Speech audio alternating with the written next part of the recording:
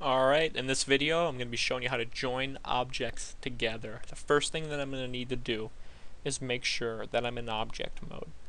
So I'm going to go over here, make sure I'm in object mode, and I want to make sure that my objects are positioned where I want them to be. Okay, so I'm going to take this spear, I'm going to move it down to where I want it to be.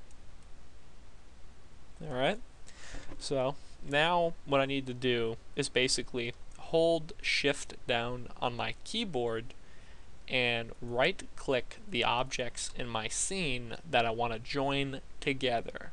Okay, and you'll notice when you're in object mode you get this toolbox over here and there's a join button, so just hit that join button and now it's just a single object that you can actually move around.